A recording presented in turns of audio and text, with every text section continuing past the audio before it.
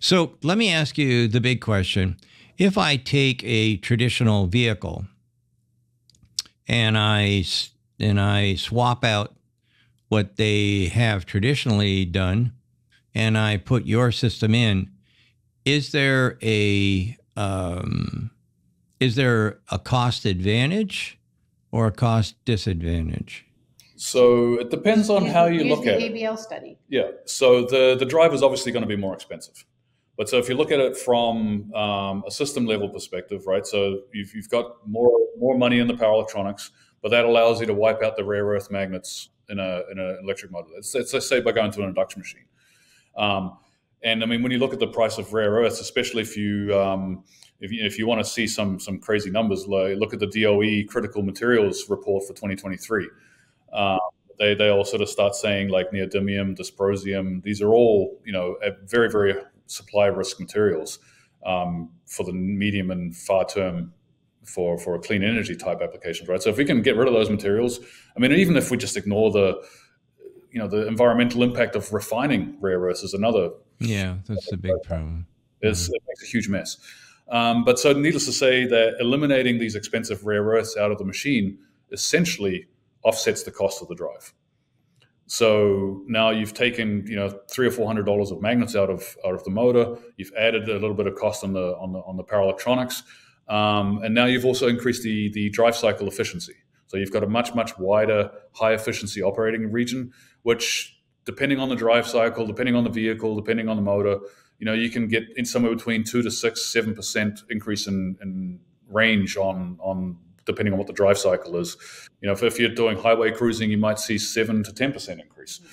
So now you start looking at that saying, well, if I want the same range, I can take 7% of my battery out or 6% of my battery. And I mean, batteries are not cheap, right? If you take, 6 kilowatt hours out, that's a couple of grand basically. So depending on the end usage, I'd say in commercial trucking, which is where we've done and focused a lot of work so far, you're going to see up to 20% cost savings on the system, and that's an ideal system efficiency. So they're eliminating a 2-speed gearbox, using a battery. That's still with a PM motor. That's still with a PM motor. Yeah. And so that one, we've validated those price points through all the projects that we have, and we're really confident in our ability to take down the cost of a commercial truck substantially. Yeah. On passenger vehicle, it's slightly less because you're not going to have all the mechanical driven components that you have in a commercial truck, but I would say it's still in that kind of 10 to 12% system savings on the overall cost of the vehicle. So the battery, like you said, would save about $700 on an electric vehicle on the road today, just from battery savings. Well, that's pretty good. But it sounds to me like where the real savings are for the consumer. It sounds to me like as a consumer, I probably wind up spending less money per year on electricity, and I'd probably get longer range, and I'd probably get a lighter vehicle, which again would equate to range, among other things. So is that part of your business plan then, or? Absolutely, yeah, it is. so 100%. We're basically a business to business model, but the actual savings is at that end user, at that consumer user, whether that's you or I driving an electric vehicle or a fleet that's driving, to drive down cost on their entire fleet as, fleet regulations come in prior to passenger vehicle regulations. Well, we've done a lot of work with fleets and companies that manufacture Class A trucks for fleets. And those folks, they are very astute when it comes to total accounted cost. And total accounted cost means how much is this thing going to cost me? And usually the cheapest part of the whole the whole procedure is buying the initial truck. Regardless of how much you pay for it, the total accounted cost over a year is vastly bigger than vastly greater than the original cost of the truck. And that's why only if you look at trucks, very few truck companies will pick a cheap powertrain. Not interested.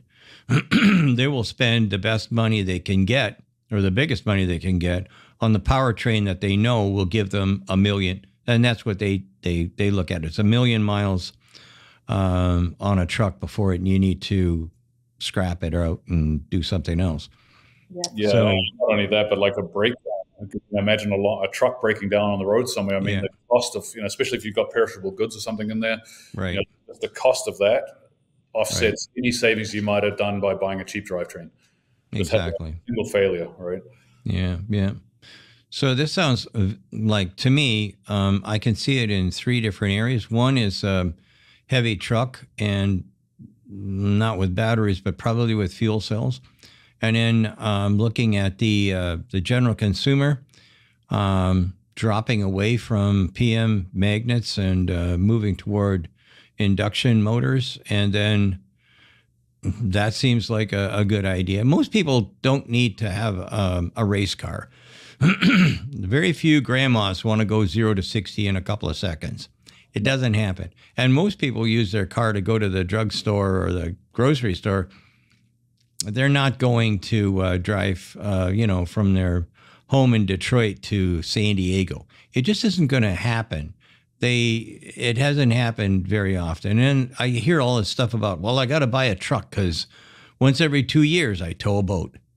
Here, there's these guys down the road. They rent trucks. You could use one of those instead of hauling around this great big giant whatever. And then the last one is the one that I haven't really thought about at all before, which is the development of a taxi that could run on hydrogen, like a fuel cell, and with an incredible duty cycle. That strikes me as being, at least for me, one of the high points of this conference. Actually, the whole thing was quite good. I wasn't exactly sure what I was going to hit because, like I told my guys, gee, this sounds like magic, and magic and I don't get along. I've been burned quite a number of times. It's electronic.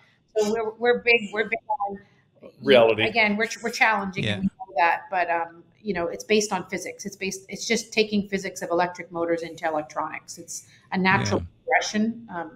But hey, Sandy, one thing I do want to say is even on the commercial truck, I'll say I'm a little bit different than you are, Eric, in that I do think there's a good place for full battery electric commercial trucks. There is. In short haul. Kind of, yeah, exactly. The shorter haul, the mid duty, that class 3 through 6. And there's a lot of problems there right now, from a total cost of ownership, I'm sure you're aware. Well, even on class 8, if you want to have an experience, go down to Oxnard docks, and that's where Nikola is trying out their battery electric vehicles. Short haul, you've got a couple of great big giant freighters that you've got to unload and stuff like that. You have a look at that, and you see huge amounts of smoke, no smoke. I mean, and that's all. I mean, it's hot. Yeah. It's hot in California during the day, and these guys have got to run the AC system. But sure. I mean, at the end of the day, all they do is stand there and pollute. I'm not 100% into being a tree hugger, but at the end of the day, this is just plain old stupid. What happens in that neighborhood? I mean, everything around it's black. I mean, where did that come from? Well, it wasn't from a forest fire or something. This is coming from these big trucks spewing diesel exhaust. So this is the perfect application for battery. You can skip the fuel cell for that. Long haul, I'm a big fan of fuel cells, but for this other application where you're unloading trucks and it's really a short haul, but it's a big truck, like what Nikola is doing with theirs is. And I drove that truck. I drove it, and I didn't even know I had a trailer on back. I thought, I don't know, I lost my mind. But I got in and drove the thing around, And then the guy says, "Oh, you might want to ease up a bit going around this curve." Really? Why? And then I drove it in and stopped it. And he said, "Well, you handle it really well. I was a little nervous with the trailer and whatnot when you were going around." What? What? I had a trailer? And then I got out and I thought I was going to faint. I mean, but with the power that you've got with electric, no shifting of gears and other, it's amazing what you can do. And quite frankly, I think any dockyard should, they should only allow, I mean, the cities could regulate that. Yeah. The dockyard in the cities could say, forget it. You can't bring a diesel in here. And that would be the end of that. And probably a lot of people in the neighborhood would be a lot happier as well. Yeah, kind of like you said at the beginning, right? I think in general, media is not doing a very good job of telling the right story, because with electrification, there is some application that just makes absolute sense right now. Yeah. Well, the problem I have with a lot of the media stuff is they just get it sometimes so hilariously wrong. No, we can't talk bad about media right now. Oh, really? Well, I can. And I do. So there you are. I personally think that if you're not paying the ransom, like buying ads, you get thrown under the bus. And that's just the way it works. And these guys, if it bleeds, it reads. And hey, if we have to make up a story here and there, well, it's okay. But between marketing, I can't really divulge everything that I talk about either, but marketing, the range anxiety thing, and biodiesel is better than, is less polluting than going with, solar or whatever, on and on and on. Those things all came from marketing agencies. That didn't come from reality, and certainly didn't come from anybody who's an engineer. It's just, and it catches on. Sound bites really work well for at least for the medias, the different media groups. So, yeah, I mean, when you even biodiesel is one of those things. It's like, yeah, it works in a small setting, but you try to replace, let's say, the United States' diesel consumption with biodiesel, and you do the numbers on that. It's just like, where's it all going to come from? Yeah, well, that wasn't really part of the discussion, I'm sure, at that large German company that we can't talk about.